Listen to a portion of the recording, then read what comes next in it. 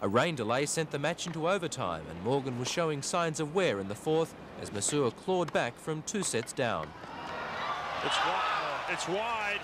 He forced it to a fifth with this. Masur, a huge serve. Masur exploded over a line call and was given a code violation. You're really unhappy. Composed and confident, Morgan raced to a 5-love lead and then at 5-1 looked set to serve out the match. In his first appearance at the US Open, the young Sydney sider had match point. Oh, Morgan. Masur knew Morgan would find it difficult to put him away now, and using his greater experience, he fought on until he had his own match point. And there it is. Wally Masur.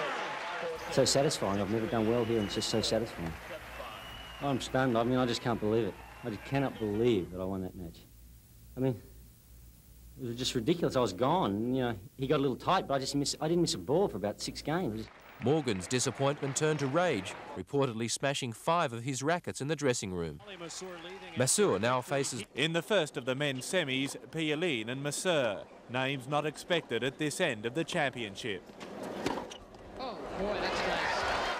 It was a punishing start from Pialin, but quelled in the second by the tenacious Australian.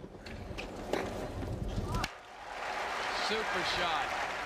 1 set all, the third was razor sharp, the Frenchman squeezing out a tiebreak.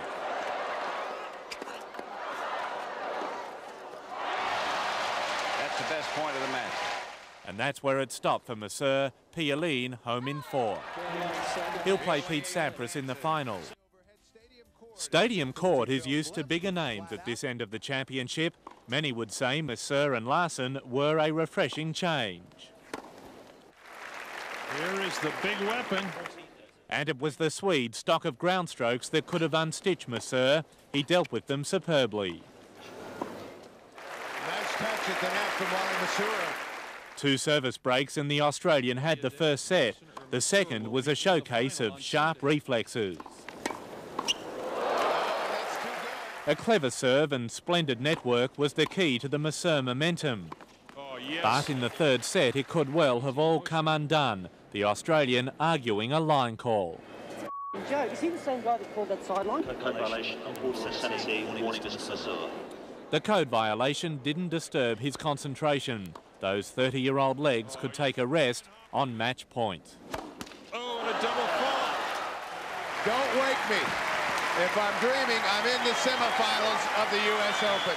I'm happy to have made the semis, but I don't want to stop there. I believe that if I can play like I'm playing, I don't want to limit my expectations. Already decided the